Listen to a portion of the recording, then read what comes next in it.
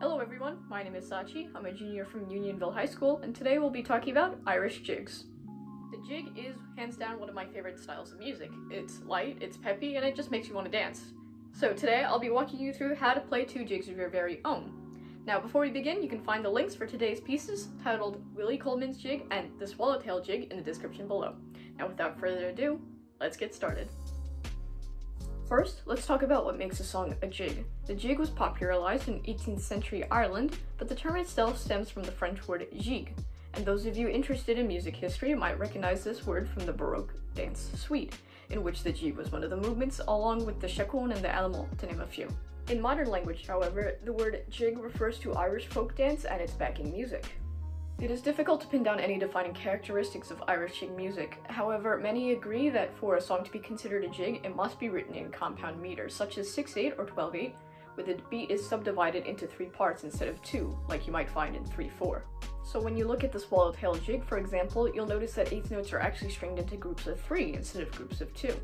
In addition, due to the use of traditional instruments such as whistles, Irish jigs are often restricted to simpler keys such as G or D major. You don't need an understanding of music theory to fully appreciate the power of jig music, however. This is more to help you understand what makes jig music so unique. I think that's enough talking from me for now. Let's move on to Willie Coleman's jig. I'll start with a short demonstration, and then I'll walk you through some tips on how to improve your playing style.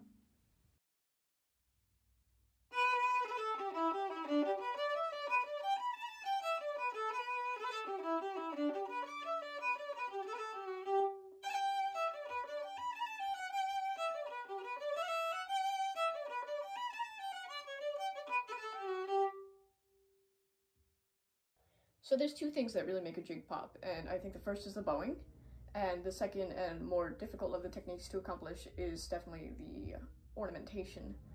You'll notice that there's these grace notes sprinkled throughout the piece, like even in the first measure. So we call them grace notes in classical music, but actually these are called double cuts in traditional Irish music, where you play the note. So on that very first measure I have that A, and then I go to the note, or maybe 2 notes above it. So in that case, that would be a B. And then I come back down to the A, all within that one note. So altogether it would sound like this. And it's a little bit hard to keep in time at first, so my recommendation would obviously to be, well, as in any practice session, go slow at first, and make sure that you really get those grace notes on the beat, but still have them in time. So you don't want to lag that note, that double cut, as you keep playing through the song. Like, you might accidentally do like this. So yeah, just pay attention to the triplets, and keep it in time, and you'll be perfectly fine for this song. Now, I talked about bowing briefly. It's already marked in here for this one, but I want to show you that there are multiple ways to interpret Irish jig bowings. So in the next one, I'm going to leave the bowings out, and then we're going to talk about a couple of interpretations, 1 or 2 interpretations that we can do for the swallowtail jig.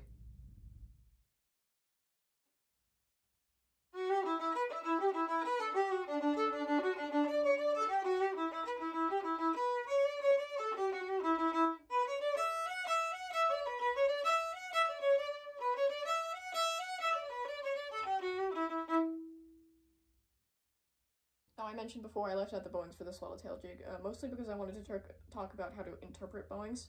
The way you interpret bowings is really dependent on your audience. Like, if you're playing it as a solo, maybe there's one way you can do it, but oftentimes when ensembles play with dancers, they'll often focus on the backbeat. So since this song is in 2, right? 1, 2, 3, 4, 5, 6, they would often emphasize the 4th 8th note in that rhythm. So it'd be 1, 2, 3, 4, 5, 6, 1, 2, 3, 4, 5, 6. But in here, I chose to emphasize the first beat, which is 1, 2, 3, 4, 5, 6, 1, 2, 3, 4, 5, 6, by slurring into the down beat of every 2 measures. So it would go like this.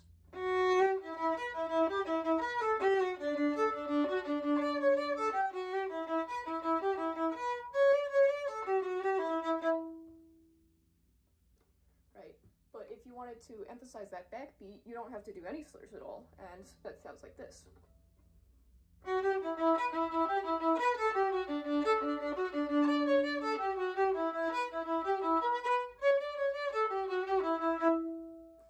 sounds a whole lot different, really, depending on which notes you emphasize.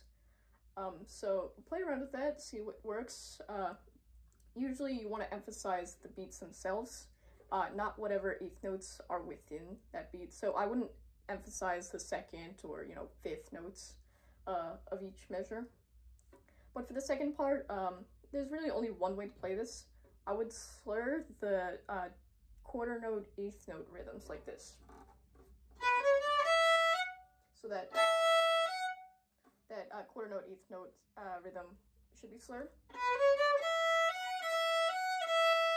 Then this would be a down bow. So those last two eighth notes.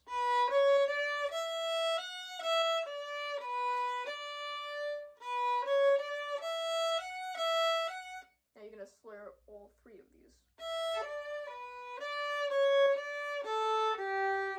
And then if you were doing it the first way that I explained, where you slur into the downbeats,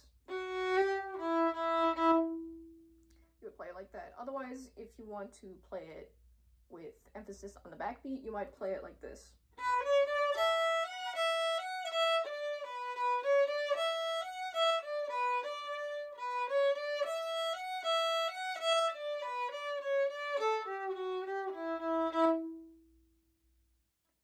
You can really hear the emphasis on that last note.